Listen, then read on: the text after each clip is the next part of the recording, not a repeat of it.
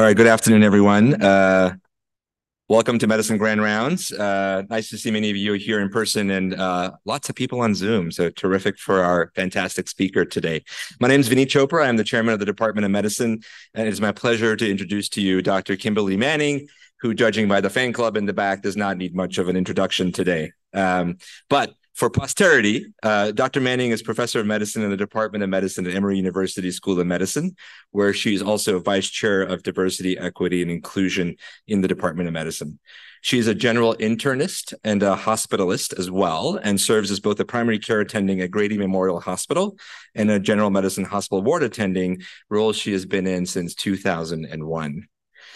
Dr. Manning has a strong passion for storytelling as a means to build and strengthen diverse and humanistic clinical environments, as well as cultivating psychologically safe learning climates. Her expertise in this domain, as many of you know, is truly one of a kind, and she has won numerous institutional, regional, and national awards for these efforts. For example, in 2018, she was awarded the ACGME Parker J. Palmer Courage to Teach Award, which is only given to 9 program directors across all ACGME residency programs in the U.S. Her work in diversity has been acknowledged to the Society of Hospital Medicine Excellence in Diversity Leadership Award in 2020, and most recently, the AAMC Group on Diversity and Inclusion Exemplary Leadership Award in 2022. What's very special about Kimberly is that she's also a highly decorated educator. At Emory, she received the Evangeline Papageorge Award, the Golden Apple Teaching Award, and the Juha P. Coco Teaching Award. These are the highest teaching awards in the School of Medicine, Grady Hospital, and Emory's Internal Medicine Residency Program, respectively. If you look at her CV, you'll see names of countless students, residents, and faculty, all of whom she has mentored. She has given over 100 invited lectures across the world on topics ranging from how to improve educational conferences to finding joy in medicine, and then how to build diverse, inclusive environments for learning. Some of you know, but last week, Dr. Manning published a beautiful thought piece in The Lancet entitled Bigger Than Us, where she describes overcoming her own imposter syndrome and being promoted to full professor. What's very poignant about this piece is the significance of this achievement, not only for her, but also for Black women in academia and in medicine. If you have not yet had a chance to read it, please do. I highly encourage it as a way of thinking about our roles in creating diverse and inclusive environments. Please join me in welcoming Dr. Manning. You are in for a treat. Thank you.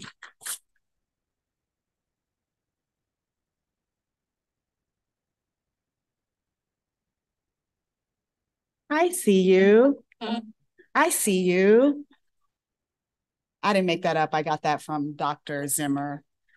Let me make sure I know where to click. Do I click down here? Oh, this is a clicker. Despite all those wonderful things you heard about me, she doesn't know how to use the clicker. Hi, everyone. It is my privilege to be here in real life. It is my understanding that because I am on Zoom, I probably should not be doing too much walking around. So I'll kind of stay where I am. But I'm really excited to physically be here. I know that for those of you working in clinical environments, it is not easy to get away to do things. And it's not lost on me that you chose to come over here. If you are logging in from somewhere and you're listening over Zoom, it's not lost on me that you took the time to do this. And today, I will be talking to you about something that I think about a lot, and it's the hidden curriculum. And really, because as you heard, I'm a storyteller, I'll be taking you on a narrative journey through the hidden curriculum. Make sure I got this right. Okay. See there. Don't judge me, y'all. No, here. Just one click here, I think. Now I'll try it. I'll try it. Okay. Look at us. See, problem solving for the win. All right. So despite all those wonderful things that you heard, I do not have any financial disclosures. My goal is to give a presentation where I list all my disclosures and you see what a big deal I am. Regrettably, that is yet to happen, but I do have a disclaimer. My first disclaimer is that everything that I talk about is through the lens that I live my life. I live my life as a Black American woman. I'm a descendant of human beings who were enslaved in this country and who survived. And I work at a safety net hospital in Atlanta, Georgia. I'm the daughter of parents from the South and a mom and someone married to an Army Ranger. And all of those things shape the way that I think and teach and approach things. And when you teach and do things, the same can be said of you. So that is one disclaimer. But the other one is that every single day, 365 days per year, hence me walking up here with a little piece of tissue just in case, I cry at least once. I haven't cried yet today. So it's highly possible that, this might be the moment. I don't know. But I do deeply believe that we need to normalize emotions other than anger and sarcasm and indifference in this space. Because medicine is hard. And sometimes that's something to cry about. And I think that's okay. I start every lecture I give with a moment of gratitude. Actually, I learned that from the person in this picture here who taught me, you might run out of time for dessert. So make sure you eat the dessert up front. And that is what I think of as the gratitude. This is Dr. Shanta Zimmer, as many of you all know.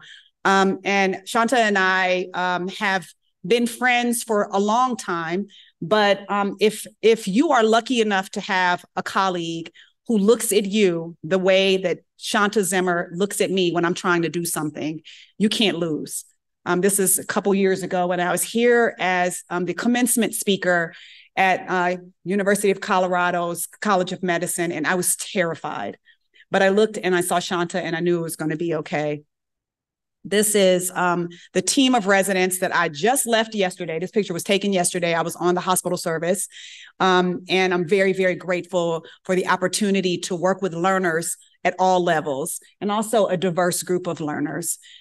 And also, I'm very, very grateful for my legacy, which is I'm a graduate of Tuskegee University. I'm actually a fourth generation graduate of Tuskegee University. My whole family went there. And recently, in partnership with our Department of Medicine, we started a longitudinal mentorship program where you can see the dress code I gave them is Tuskegee clothes. But I'm very grateful for our influence. For intention, because the things that we do with intention and zeal make a difference. I'm grateful for legacy because we can overlap our legacy with the work that we are doing in medicine as mentors and as leaders. I'm really grateful for growth, and you will hear a lot about that growth in a few moments. And I'm also especially grateful for connectedness. And as I think about the hidden curriculum, I think about my role as a clinician educator. These pictures are pictures of my medical students' small groups through the years. And because I'm, a mom who needs to keep track of her kids, I began naming all of my small groups by the Greek alphabet. So small group alpha, beta, gamma, delta, epsilon, zeta, eta, theta, and iota did not make the picture because they're new. But what I'm showing you is that these are individuals who I spend 3 days a week with as a clinician educator throughout their time in medical school. And that means I have a lot of influence over them. And what that means is that the things that I say and do will shape the kinds of doctors that they are. The things I'm saying, the things I'm not saying will impact them. And to take another one of my favorite quotes from Dr. Zimmer, we make doctors. And those of us who work as clinician educators in this space, even if you are a trainee, you too are part of this commitment to making doctors and making nurses and making patients feel safe. But also, we build culture.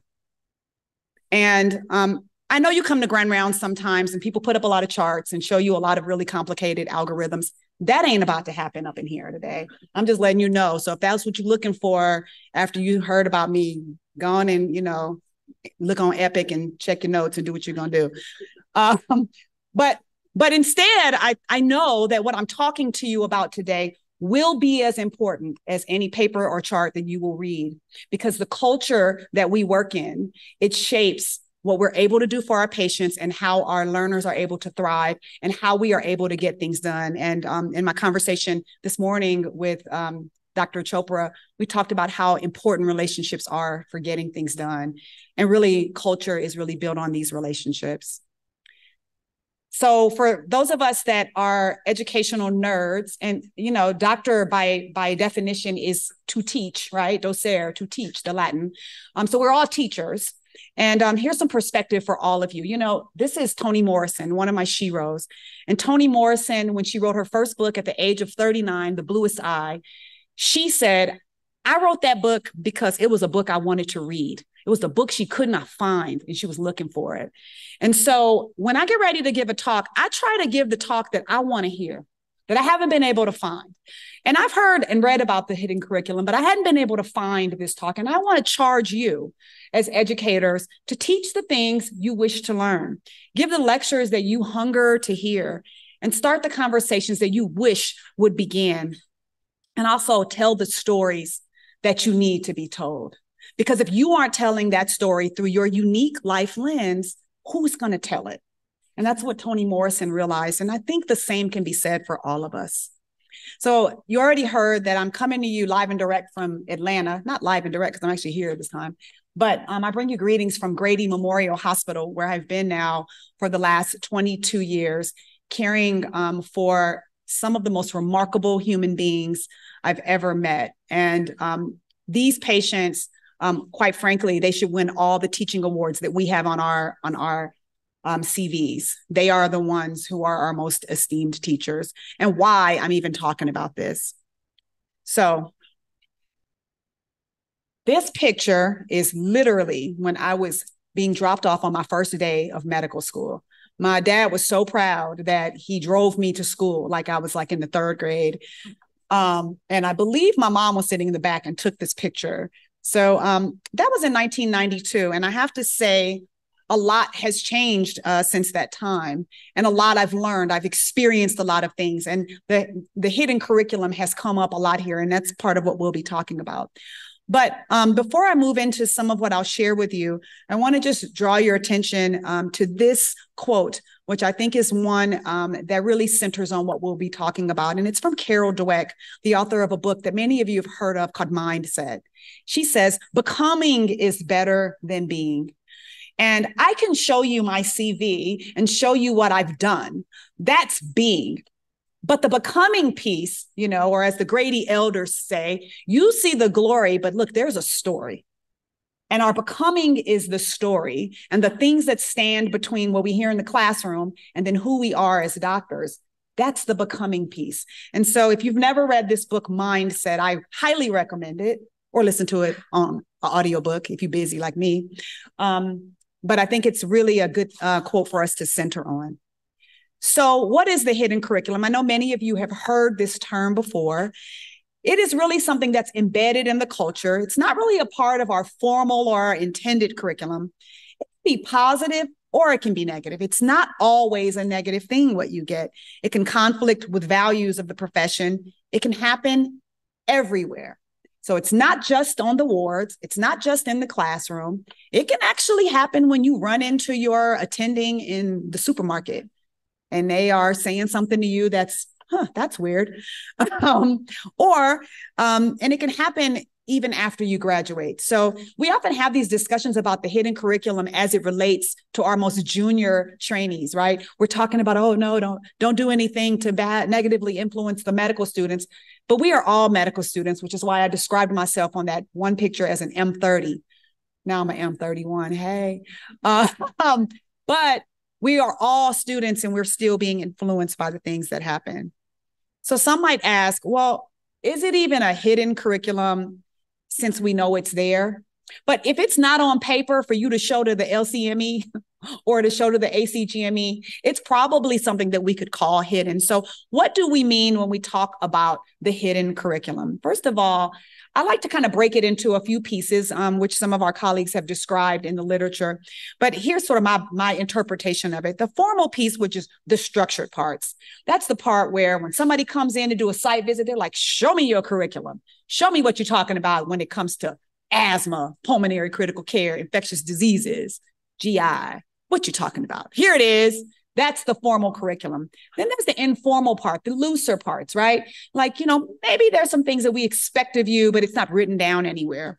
The hidden curriculum comes into play There are these things that we do and say that nobody said you're supposed to do or say this, but you see it so much that it becomes a piece of the culture. So those are the culture parts. But there's also something that we don't talk about enough, and that is the null curriculum. And the null curriculum are the things we don't say anything about, right? So the null curriculum was alive and well when I was in training. There were things that people would say and do, and I'd be like, nobody saw that, but if nobody's throwing a flag on the play or saying something's wrong, then the truth is that it's like an endorsement. So some of the things we don't say or that we don't acknowledge, particularly in the learning environment, those are parts of what we call a null curriculum, a piece of the curriculum in health professions.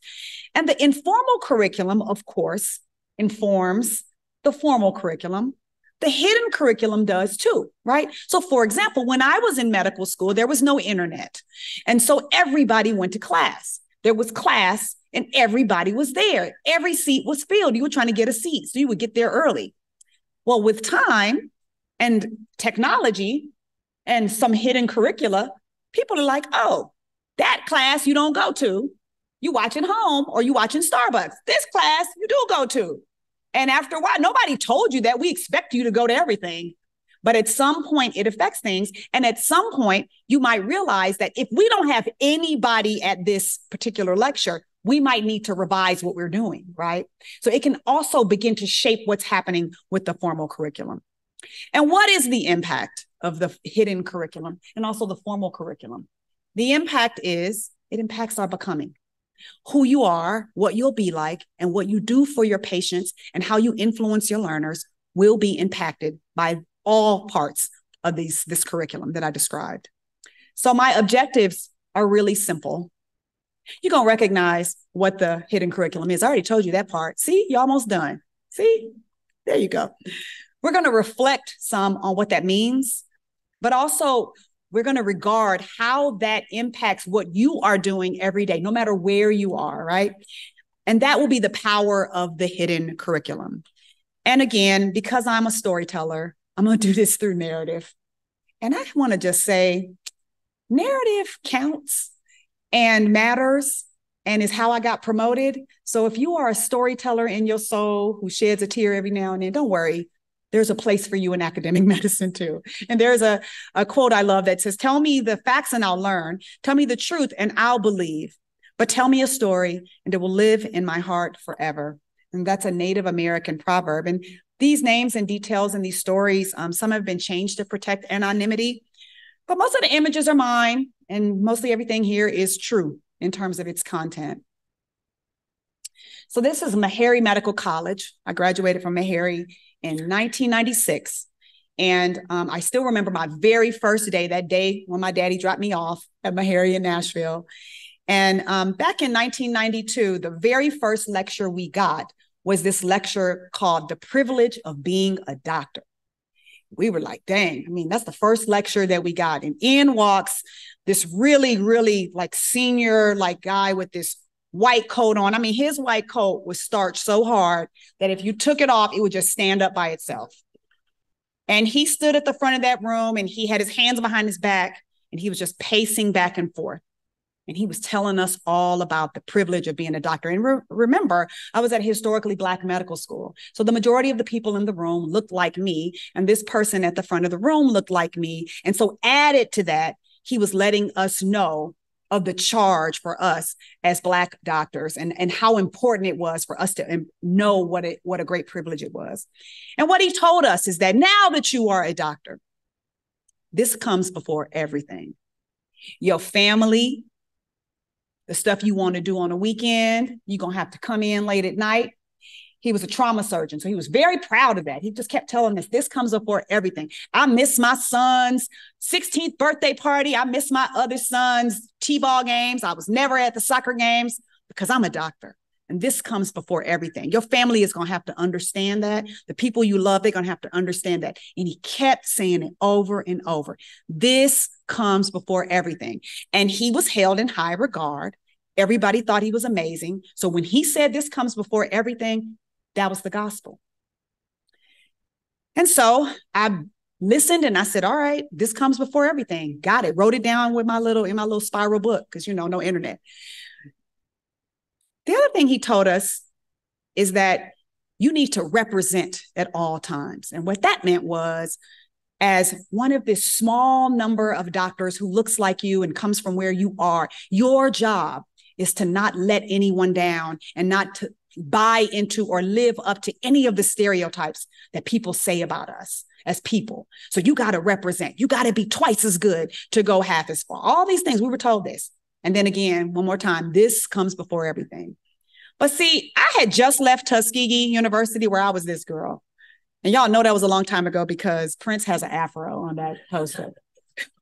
But I digress. But I was still this person on the inside. And I was still this kid that was hanging out at the homecoming games at Tuskegee and you know, just being me. But here's this person telling me that I need to button all the way up, be a certain way, walk a certain way, and also deny the things that I had been taught were important to me, which were family, because now I'm a doctor and I have the privilege of being a doctor. And not only that, we were constantly reminded of how far we've come as a people, how many people wished, how the ancestors wished they could do what we were doing. So our job was to put everything before this and to represent at all times. And this is actually written about recently in a book that came out last year by Jasmine Brown, Twice as Hard, which really mimics exactly what I was told as a medical student early on. And so in all of that, he told us, remember who you are. Remember who you are. This comes before everything. Represent. It was a lot to carry. This is my first day of medical school, the first lecture. I'm like, yo, can I just learn about like embryology, yo? You know, but this is what we were being told. And if you think that was not the hidden curriculum, it was. But then this is who I am. You say, remember who you are. Well, I'm a daughter. I already told you I'm a fourth generation alum of Tuskegee, where my parents met, my grandparents met, my great grandmother went there too. Very, very close-knit family. I'm a sister, a middle sister between a valedictorian and a salutatorian. This is us as little kids with our little Tuskegee t-shirts on, not realizing that our parents were going to like brainwash us to go there too. But that's who I am. And then I'm also not just a sister. I'm close to my sisters. We were thick as thieves. I have an older brother, two sisters. We were very, very, very close. But because I had been told that this comes before everything, and that had been drummed into my head over and over again, in my second year of medical school, when I sat down to prepare to take step one, I knew that this came before everything. And so as it turns out, in 1994, when I was preparing to take step one, my sister was about to graduate from law school. My sister was graduating from law school in Birmingham, Alabama, a 2.5-hour drive from Nashville. And you know what I did? I told my family I was not going because it was 2 weeks before step one. And this comes before everything. So I didn't go to my sister's graduation. My family was so puzzled because we're very, very close. And I even went and like said something to a faculty member and they're like, yeah, your family got to understand, you know, you're a doctor now. Is anybody in your family a doctor? I'm like, no, sir. And they're like, yeah, they don't get it. And I felt justified. Sorry, not sorry, I told my family. And I really wasn't sorry. Got my score back. I admit it wasn't good enough to get an interview at Emory, but built my career here. Ha ha. But, you know, I did okay. And I was sure that I'd done the right thing. But it was not until May 19th, 1996, when I walked into my own graduation, that I realized what a terrible, terrible mistake I had made. Because my family's too close for this. I mean, I was raised by parents. This is a picture of me with my dad and my siblings.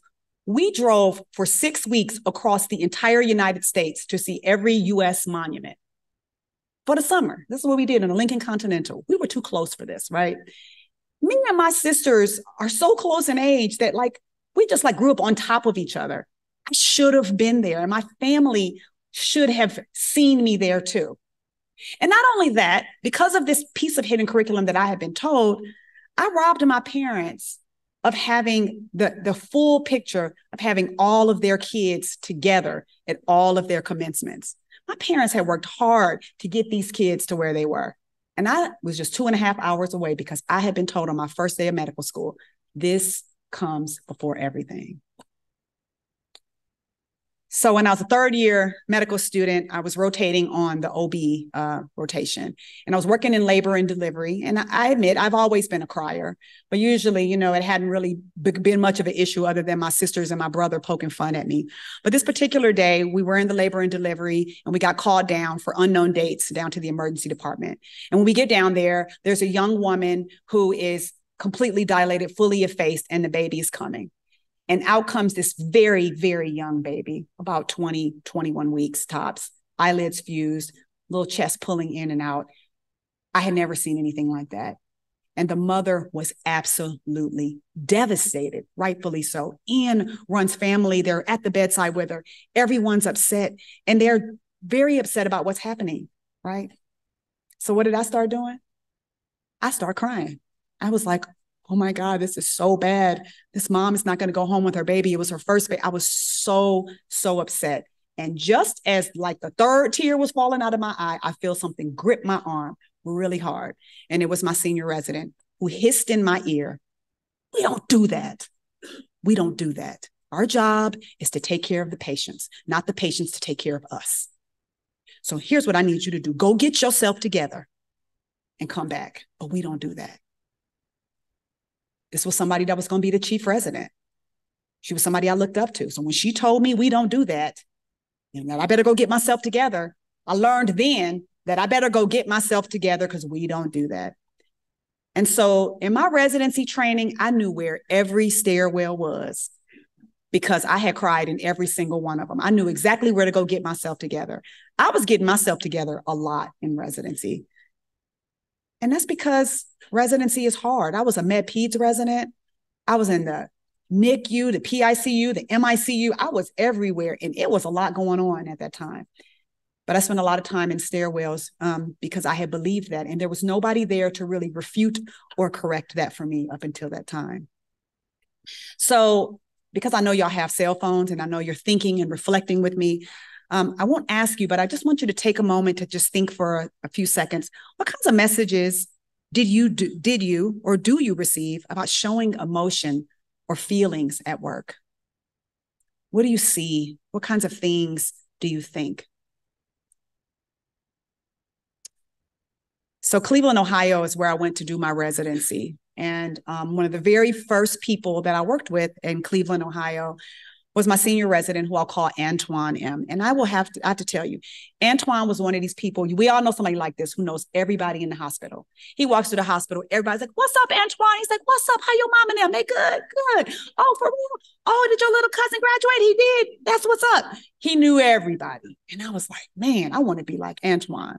But there was something Antoine did when he wrote orders. And I said write orders because we didn't have an electronic medical record. So we took a pen out and we wrote orders back then.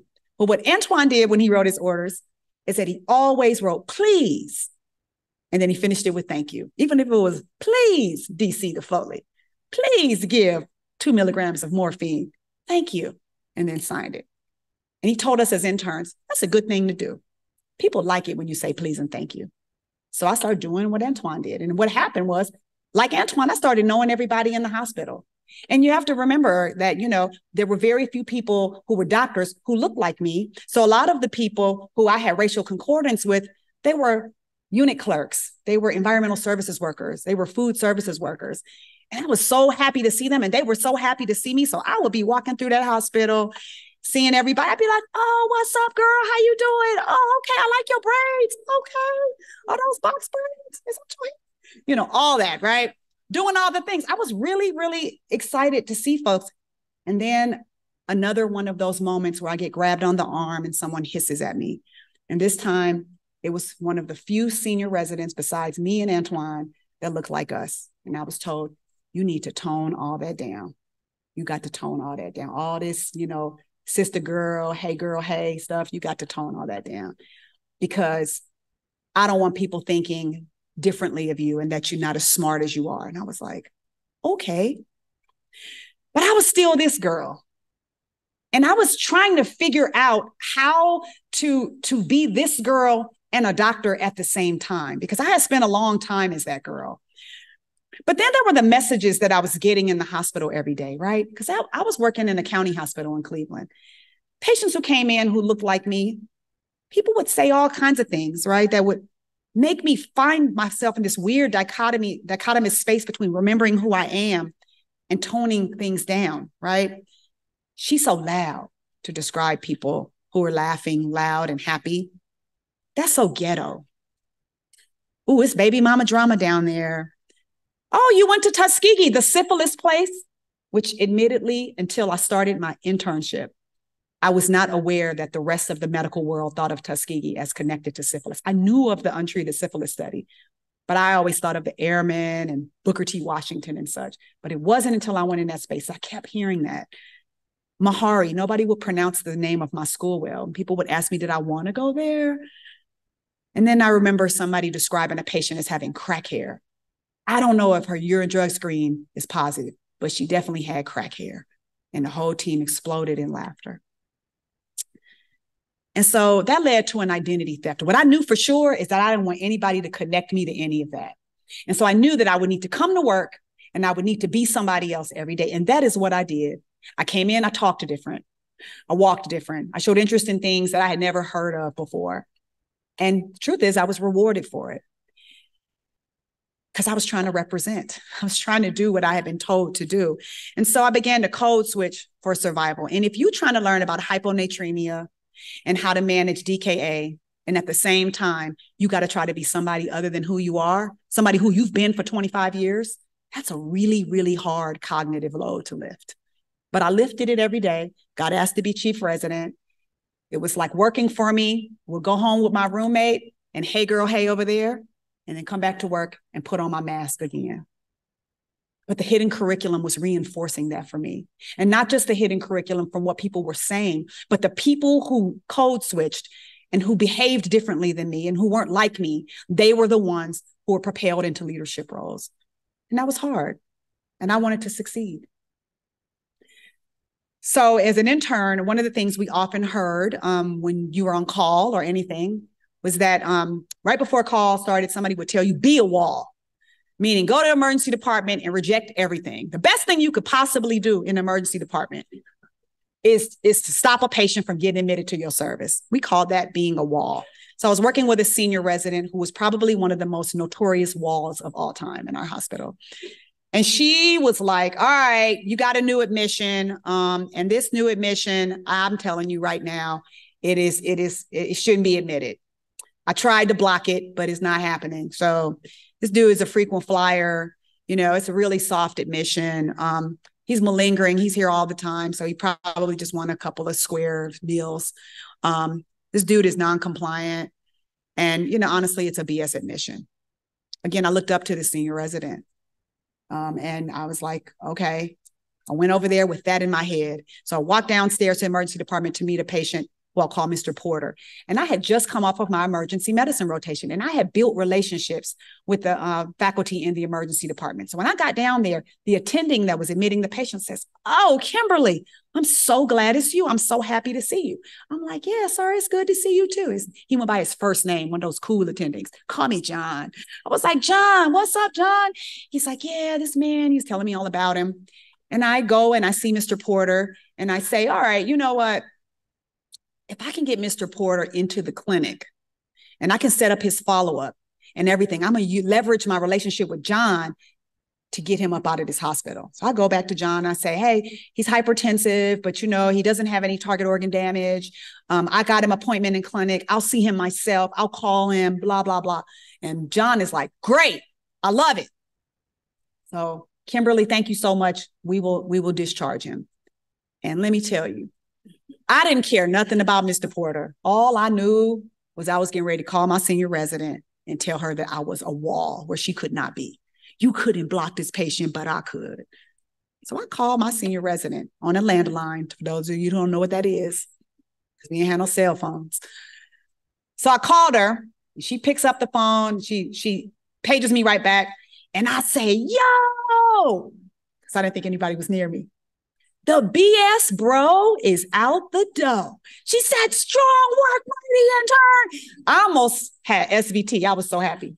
I was like, yeah, she's like, oh my God, what did you do? I was like, oh, I made him a clinic appointment. She's like, that's what's up. If I was there, I would give you a hug. I'm like, yeah. And then I hang up the phone and I'm smiling. Like, yeah.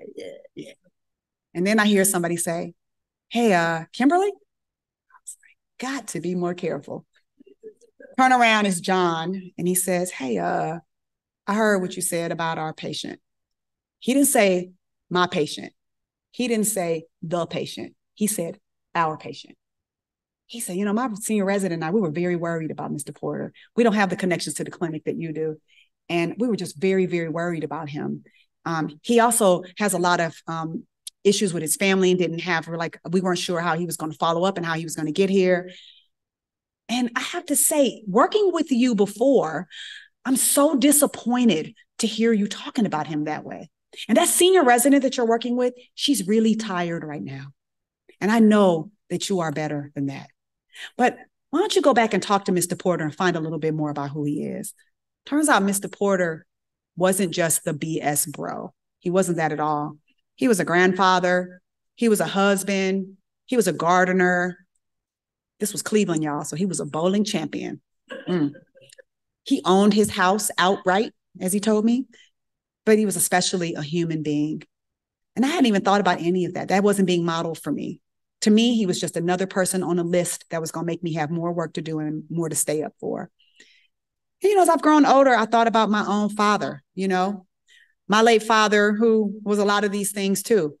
And then this other piece of remembering who I am. John showed me in that moment, remember who you are, which is an empathic person who should know better than the way you were just talking. And I really appreciated that.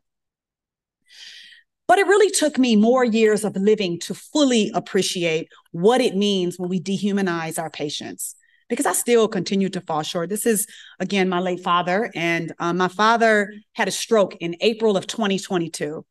And was admitted to the hospital, discharged home, and within 24 hours, we had to bring him back to the hospital because it was just too much at home. And when I called and talked to the hospitalist, I said, hey, do you think the team that took care of my father before could take care of him now? And the doctor said to me, colleague to colleague, we don't have a bounce back policy. And he was saying that because that is the language that we use to describe patients who have left and who have come back. And I wrote about it. Once I got far enough away from it, because the other thing we can do is we can shape culture too by the stories that we tell.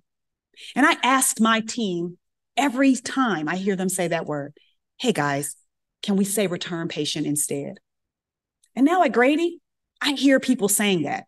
Hey, we have a return patient. This return patient, you guys have a return patient. And I'm telling you this story because if you are somewhere in a clinical environment, I'm asking you to say that too. So I'd like you to just pause and reflect again about what is something you learned through culture in medical school or residency that might not be patient-centered. It hits a lot different when it's your loved one. It does. And if you keep living, you will feel it. So as I told you, I was a med-peds resident, and I was in the most terrifying place of my clinical training, which was the PICU. And the PICU was rough, I have to tell you. And while I was there, I was caring for this young woman, this young girl named Camille. And this was back in 1998. And Camille was this really precocious, cute kid who had spent the summer with all of her cousins. They were all at the lake and having the greatest time. And she was around the age of my son here with his own cousins. And unfortunately, Camille's family brought her to the emergency department because she had developed a fever and a rash after being with our family. Well, as it turns out, this fever and this rash will continue to get worse. It will be coupled with renal dysfunction. She had a petechial rash, and unfortunately, Camille had the hemolytic uremic syndrome. I had never seen anybody with the hemolytic uremic syndrome. I had read about it, and I knew that it was bad news, but I'd never seen it with my own eyes. Camille got very, very sick. I took care of her for that whole time because I was the person who admitted her. And it got really rough. There were a few times that, Camille got very, very close to passing away. And then on one Saturday, while I was in the PICU with my attending and with the nurses, Camille lost her pulse again. And our whole team, we worked and worked and worked on Camille until finally my attending called it. And as soon as he called it, I felt my face getting hot and I felt myself feeling shaky and like I was going to cry. And I was like, I got to get out of here. And my attending was blocking the door. And I was like, I got to go get myself together because that's what I had been taught. And this attending thought I was a good resident. And then I noticed something. My attending was crying in sheets. He was staring at the floor and just sheets were falling out of his eyes. I was like, wait, what? I thought, wait, you need to go get yourself together, sir. What you doing? And I said, I thought we weren't supposed to cry like this. And my attending looked at me and said, a parent has lost their child. That's something to cry about. And I said, dang. And he said, let's go talk to the family. And I said, but don't we need to get ourselves together? And he looked at me again and he said, a parent has lost their child. That's something to cry about. And we went and we talked to that family and my attending cried again with the family. And that day I learned that it's not so much about crying in front of people. We can cry with people because we're human. And I have to say, I never respected my attending more than I did in that moment. And he was pretty dope, y'all. But that was a real powerful moment. And that's what got me crying in grand rounds in front of y'all. Like, oh, well, we crying now. Throughout my pediatrics residency, I got very good at procedures. I was one of those residents that was very good at procedures. And I was a machine. They would say, Kimberly is a machine. You call her in there to do something, she gonna do it and be out of there in 5 seconds. I was very proud of that. And so one night I was the senior most resident in the house on peds. I was fast asleep in my call room and a PGY2 called me and said, we can't get this LP and this IV. Can you come help us? And I told them, I'm coming, but you better have everything ready when I get there. I don't want no family in the room. I don't want a whole lot of people in my way. Just have everything ready. And they were like, okay. So I put on my clogs and I marched down the hall really fast. There's these 2 people in the hallway, clearly the parents of this baby, who look very, very worried. Don't even make eye contact with them. Walk right past them, pushed into the treatment room, walked in, wear my 6.5 gloves, put my 6.5 gloves on because this had been modeled for me. Put my gloves on, did the LP, 1 stick, wow, clear. That's right. Took those gloves off. Where's the IV? Put the IV in. I didn't even stay to tape the IV. As soon as I got a flash, I flushed it. I just handed the extremity to the intern, flipped off the gloves and walked out. Past the parents. And I know they were back there like, dang, she's awesome. She's a machine. And I was a machine because again, that's what had been modeled for me. But these were human beings. And now all these years later, I became somebody's mother. And I just cannot imagine if somebody had been doing to my children the things that I was doing to patients. And I did care. But again, what had been modeled to me through the hidden curriculum is that we get things done. We're a machine. We hit it. We leave. We this, we that.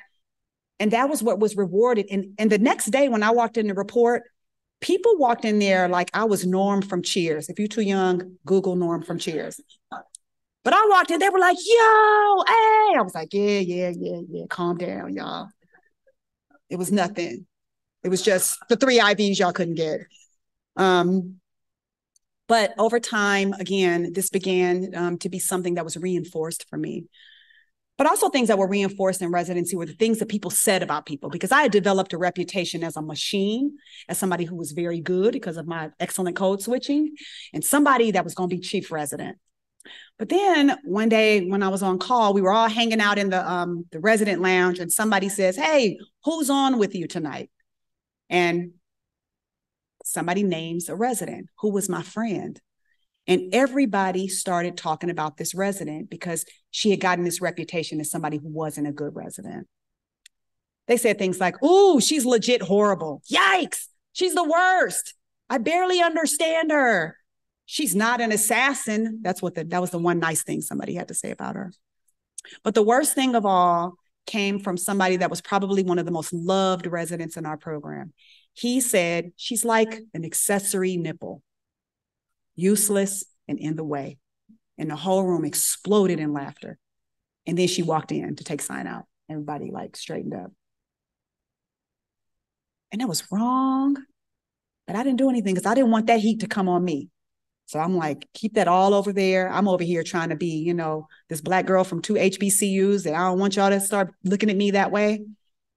But this is something that, you know, we've described. It's called reputational inertia. And that's this idea that when people start saying something about someone, especially depending upon who's saying it, it can snowball and it can be a really hard thing to shake. And if you wonder why some people have such a hard time being remediated, maybe it's not them at all. Maybe it's the hidden curriculum creating a narrative about who they are and none of us standing in a way to stop it. So I just ask you to pause and reflect. Is there a time that you can think of where you wish you'd spoken up for someone and you didn't? That day that I didn't speak up for that co-resident remains one of my biggest regrets as a colleague, because I was actually cool with her. We had rotated together and I knew she was highly competent. In fact, she was way more competent than me. But people had decided that she wasn't good, and I didn't do anything to try to correct that. So one of the last people I'll tell you about, this is was my clinic attending, Dr. P. Dr. P was so smart, so kind, so good at primary care internal medicine. But see, primary care internal medicine, when I was in training, that wasn't the sexy thing. The thing that was sexy were the things that were people were doing procedures and the things where, you know, that were really hard to match into and everything. And so she was never a person that we selected for any of the teaching awards or anything. However, I was with her so much as a clinic attending that it would take me many, many years to realize the level of influence that she had on me. I liked the way she talked to people. I liked the way she was at the bedside. I liked the way she gave feedback. And to this very day, there are things that I do identical to Dr. P. But the hidden curriculum had said that people like Dr. P were not the decorated teachers. She was soft-spoken. She was a petite woman. It was all these things that didn't quite fit the picture of who wins in that space. So I never really thought of her as an awesome teacher until later when I started doing things and realizing how much of her influence I had in me. This is me during the pandemic, sitting at this little table in Grady Hospital that we called the no judgment zone, where we would just let people come up and ask us stuff about the vaccine and about COVID.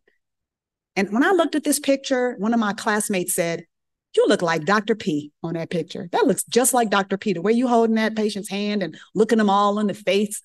I was like, that sure does. But I never thought of her as such a powerful influence. And she's probably one of the people I carry the most with me from my training, but never once did I see her win an award. So in closing, I'm gonna take you back to 2001 when I was getting ready to leave Cleveland, Ohio. I was board eligible. I was board certified because I'd been chief resident. Dang, I had a job. I was ready to go. And I was in the very last week of my chief residency. And back then, we didn't have a Jeopardy system. What we had was if somebody decided to go on sabbatical, you called the chief resident and said, "Hey, guess what? You're going to be the attending this week." And that is what happened to me in the last week of June when I was getting ready to move to Atlanta.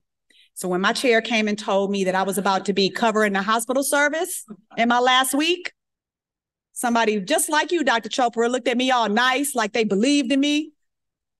I said, "Oh, yes, sir." Just like that. So I was mad. I was mad, y'all. I was trying to get up out of there and move to Atlanta. I was supposed to be packing that week. I was very, very upset. And I was working with some interns who were ready to be PGY2s. Everybody thought they knew everything. The senior resident had already matched in something and was ready to go. It was just not really a fun time on wards. And so I'm down there seeing this capped team. I'm very, very busy. I'm exhausted. And I get this call from the nurses station. And the nurse says, "Hey, you need to come up here. This is something for the attending's attention." And I was like, my senior resident is up on the floor. I'm down in radiology looking at actual films with my foot because no internet.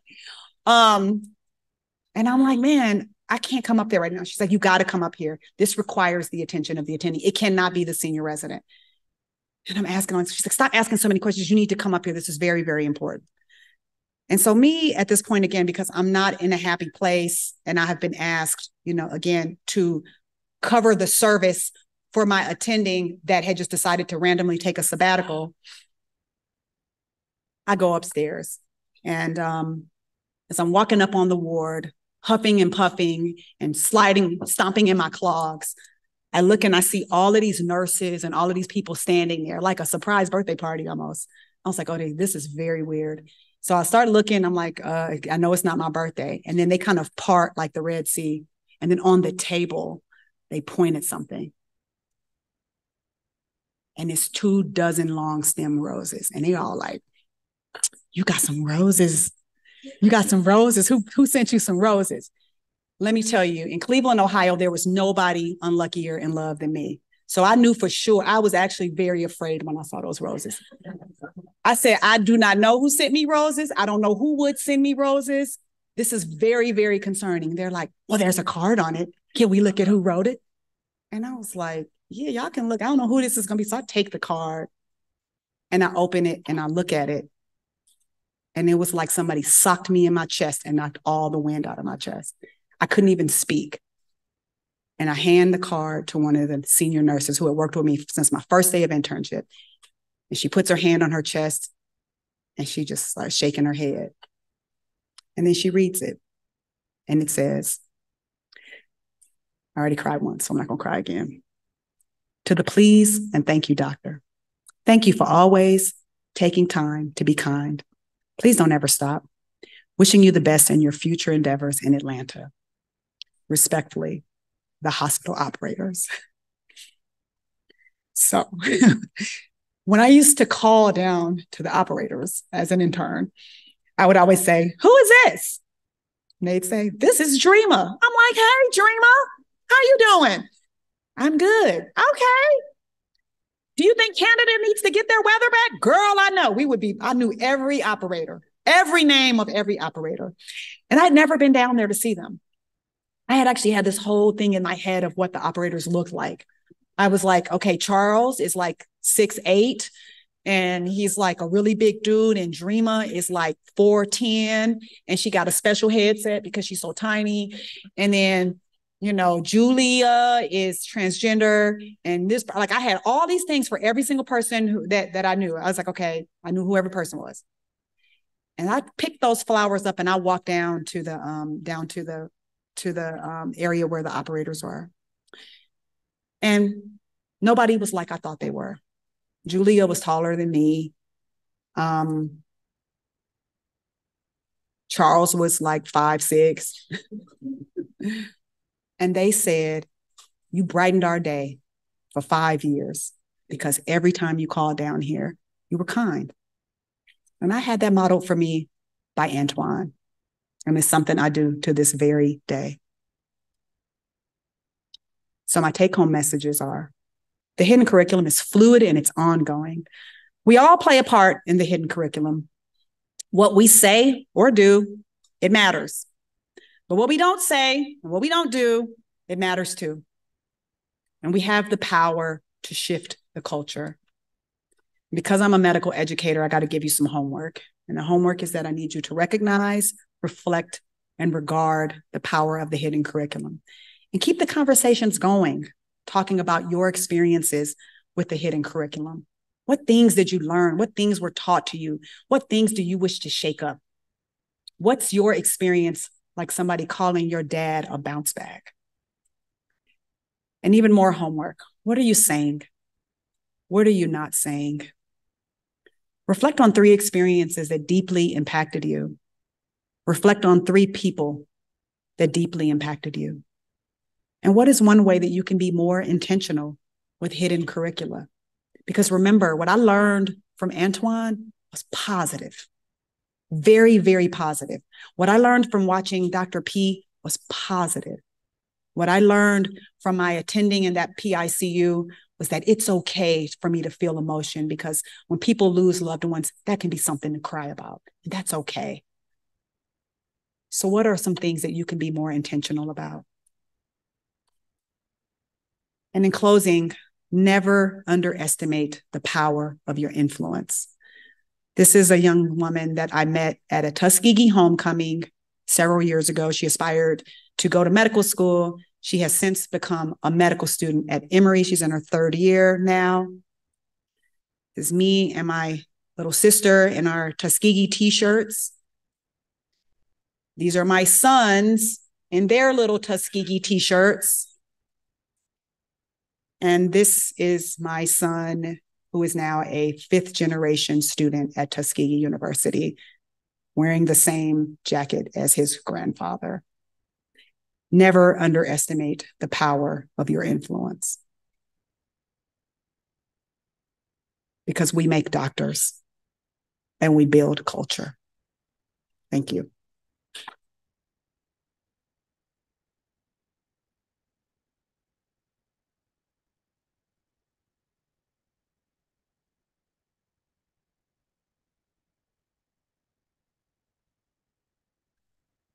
He thinks I need a hug. It's pretty hard to ask for questions after that. I'm sure we're all processing, but you have a few minutes. Yeah. With Dr. Manning, questions or comments or thoughts for Dr. Manning? I'm going to see about finding a microphone. I think there's some signal.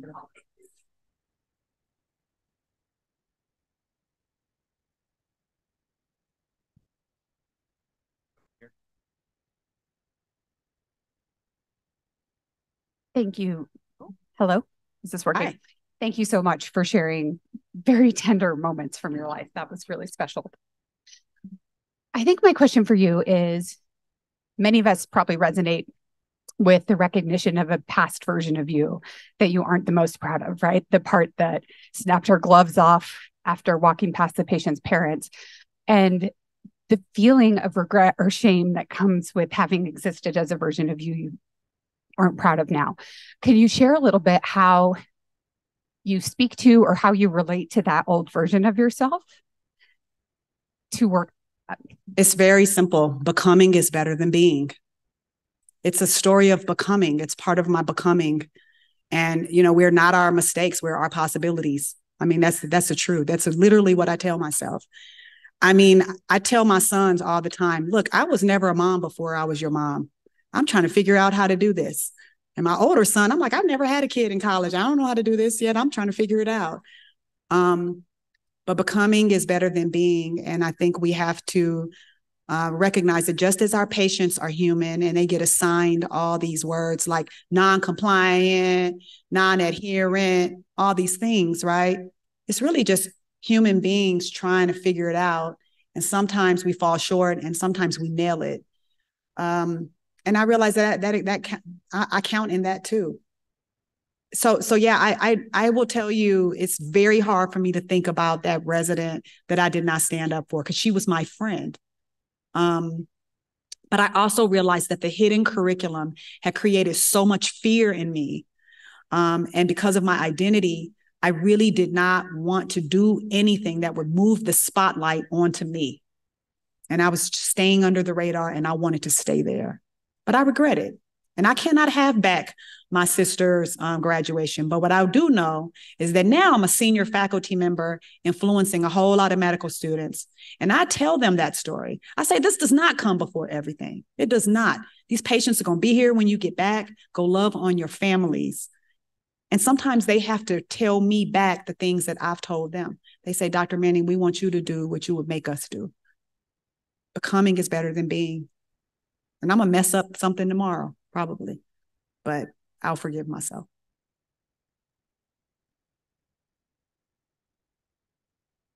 Other questions, comments? Sure. Thanks so much, Kimberly. What you just said prompted me to have a question, which was that sometimes your learners reflect things back to you.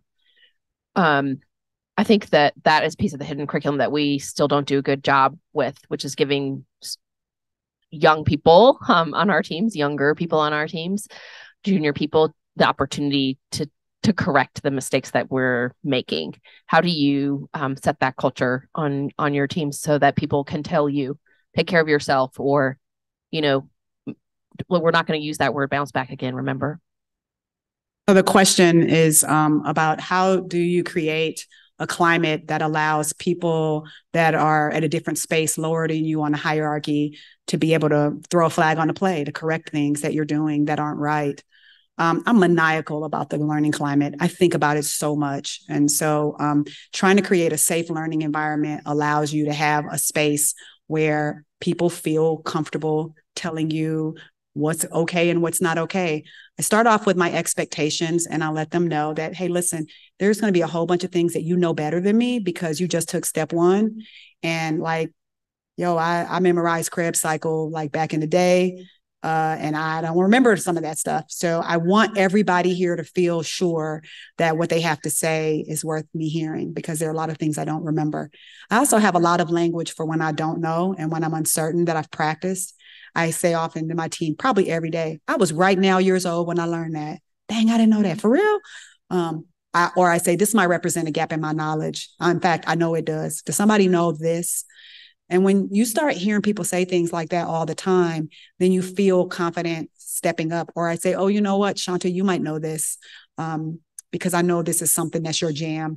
Do you know this? And a lot of times if you're a student and you have the right answer, that feels good. But I also will say that as part of my building of the climate, usually when I come in, I don't start with work. I usually start off asking somebody a question that has nothing to do with, I ask the team, where are you on a scale of 1 to 5? And what's the last delicious thing you ate? That's usually like, I'll come up with some culture question. But priming everybody to talk about things that are not related to medicine, it then lets everybody speak out loud once, hear their voice out loud, and then give them the space to talk about something that may not be related to patient care. And it was because of that that when my father was sick, I was on wards and I was trying to finish out my time on the hospital service because I did not want to burden anybody by making somebody have to come in and cover my service. And my intern came up to me and said, you need to go home. You need to get on a plane and go to California and be with your family. And I said, it's nothing for me to do there. She said, yes, it is. You need to just go be with your family because that's what you would make us do.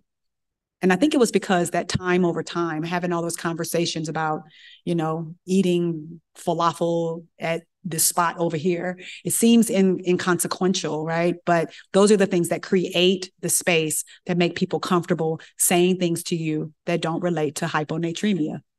Right. And so I would like to just urge all of you, if you don't regularly think about how you build a learning climate, furthermore, if you're going to give somebody feedback that is corrective, that those kinds of conversations let people know that you care about them.